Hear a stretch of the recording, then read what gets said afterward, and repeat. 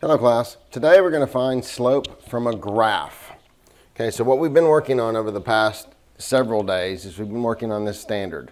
We want to write an equation in the form of y equals mx plus b to model a linear relationship between two quantities. Now when we did BBOA 3 the other day, BBO 1, 2, and 3, we were connecting the verbal with the numerical, with the tabular, with the graphical. Because those are the four pieces of algebra that we need to look at.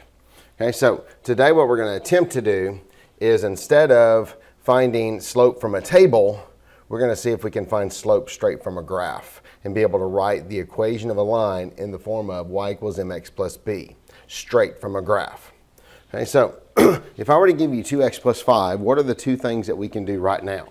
Well, we can create a t-chart by taking each one of these x values, plugging it into the expression 2x plus 5, and coming up with some y values. Okay, now once we have those y values, we then have a set of coordinates that we can put on a graph. Okay, so that's what we know so far. Now in the assignment the other day, I gave you a graph and told you to create a t-chart from it. So we learned how to do that. So let's see if we can do it again. Okay, well what we have learned is that if I were to draw a line straight down this graph, in order to read a graph, we take this line and we move this line straight across. And this line, oops, I moved my graph there. See if I can move my line. And as I move my line across, I hit points. And as I hit those points, I write those in my t-chart. So the first point that I would write then is -3, -1. Then as I move that line continuing across, it's going to hit this point next. So the next point would be -2, +1. And then the next one would be -1, +3. And then the next one would be this one, which would be 0, 5. And then the last one that it would hit would be this one right up here, which is 1, 7. So as I move that line across, the points that I hit are the ones that I write down. Okay? So we now have a t-chart. Now, from this t-chart, we now know that we can write the expression blank x plus blank. Okay, so this value right here we know is our y-intercept, and we know it's going to be the y value when x is 0. So I come down here, I find my y value when x is 0, and it's 5. Now, what we need to understand is that we can also find this y-intercept value from my graph. 0, 5 is right here. So the place in which this graph crosses the y-axis is our y-intercept. Because intercept and intersect are kind of like synonyms of each other. They mean the same thing. Now we need to find our slope. Now we know to find slope, what we learned so far is that I can find the difference on the right-hand side, which is 2, find the difference on the left-hand side, which is 1, and divide those. 2 divided by 1 is 2. So what we know about slope at this point is that it is delta y, or the change on the y side, divided by delta x, which is the change on the left-hand side. But we also now need to come up with another definition for this, because this doesn't fit with our graph. Okay, in a graphing situation, slope can be defined as rise or fall over run. Okay, so what we're going to look at is we're going to look at our points, and we're going to figure out, how do I go from one point to the next on the graph? Okay, so we're going to pick 2 points. I'm going to pick this point right here and this point right here. Okay, how do I go from one point to the next? Now we always do the up and down direction first, and then the right or left direction. Okay, so rise, it rose 2 and it ran 1. Rose 2, ran 1. Rose 2, ran 1. Rose 2, ran 1. So our rise is 2 and our run is 1. Oh, look, that's the same numbers that we had right here for our delta y and delta x. Okay, so our slope is still 2. So if it's a rise, then that's a positive number. If it's a fall, that would be a negative number. So we always do our right or left first, because we look for the delta y, the change in the y side, divided by the change on the x side. Okay, slope is always the relationship of rise to run, y to x. Okay, so let's see if we can do another one. But this time, we're going to skip the t-chart altogether. And we're just going to go y equals blank x plus blank. Okay, so first thing I want you to attempt to find is the y-intercept.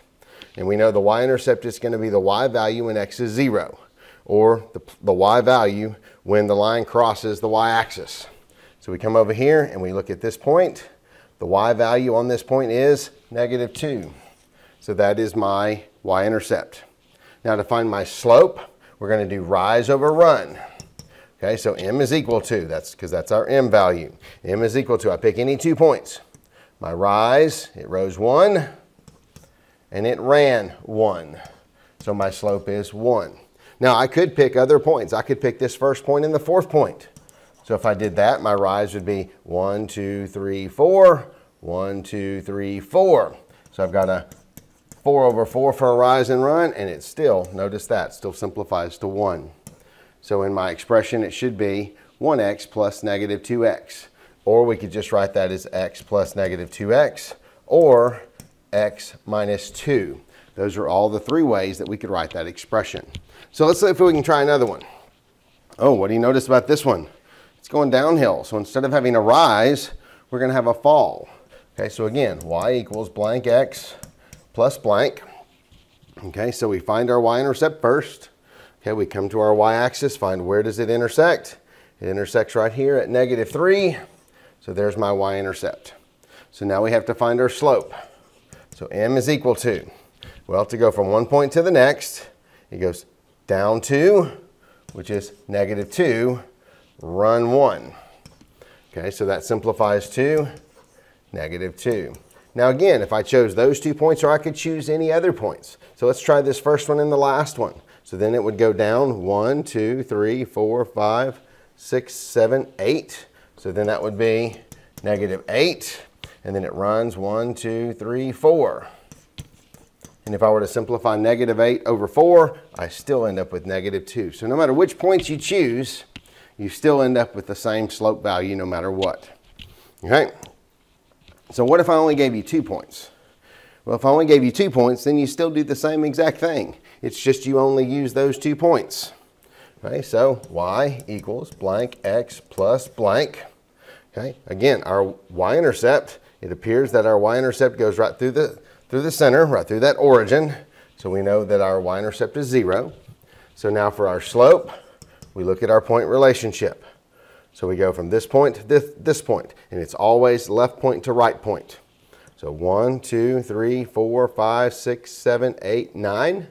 So we go rise 9, and we run 3. So that means our slope is 3.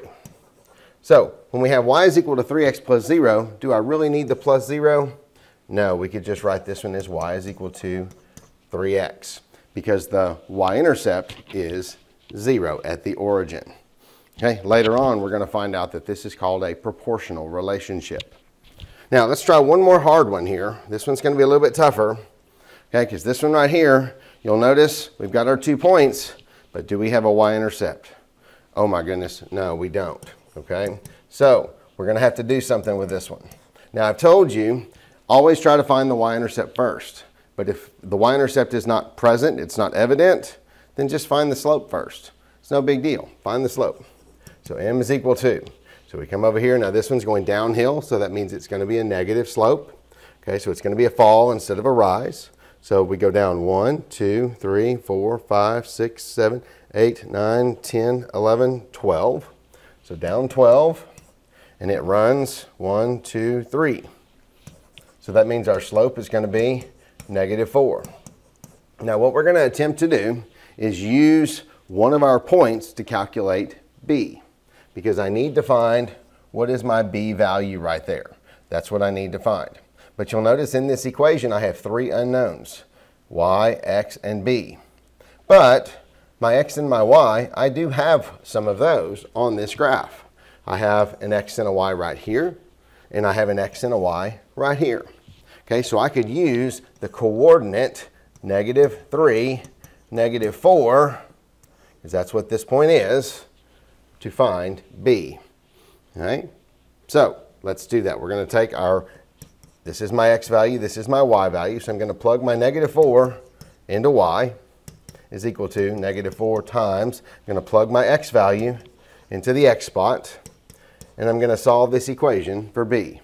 So the first thing, I'm going to put the -4 and the -3 together to get positive 12, to get 12 plus b. Now I need to solve for b, so I'm going to add a -12 on this side. I'm going to add a -12 on the other side because I have to do the same to both sides. And I end up with my b equaling to -16.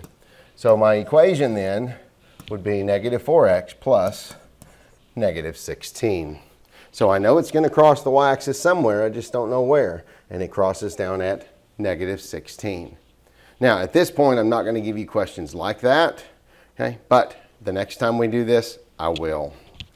Now we got 2 more scenarios to look at before we end this lesson today. What if I have a vertical line? Well, in a vertical line situation, the slope is kind of interesting. So let's see if we can find our slope. We're going to do the same exact thing. We're going to do our rise over run. Okay, so I'm going to pick this bottom point right here and I'm going to see how far did I rise. Well, I rose from this point to this point. I rose 1, 2, 3, 4. So I rose 4, but how much did I run to get to it? I didn't run any, so I ran 0. Now, if you were to type in 4 divided by 0 on the calculator, you're going to get an error message because it says division by 0 is undefined. So when you have a situation like this, when you have a vertical line, your slope is undefined because you cannot divide by 0. Now, it still has an equation. It's just the equation this time is going to look like x is equal to 3 because for every y value, x is always 3. Okay? So in a vertical line, your slope is undefined. Okay, so what if you have a horizontal line?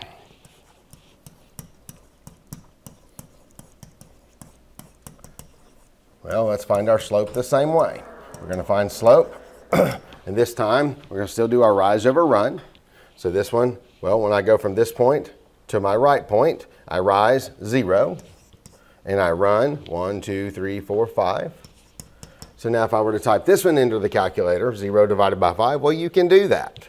And you end up with 0 as your answer. So if you have a horizontal line, your slope is 0, which means it's flat. It's just a flat line. Okay, so we've learned several things today. We've learned how to find slope when given points. Okay, we've learned to find that it is our rise over run. Okay, it's our rise or our fall over run. We've learned how to do it from only given 2 points where we may have to simplify our slope. And we've learned what to do if we don't have a y-intercept, where we have to actually calculate the y-intercept. And we've learned about vertical and horizontal lines. So, until next time.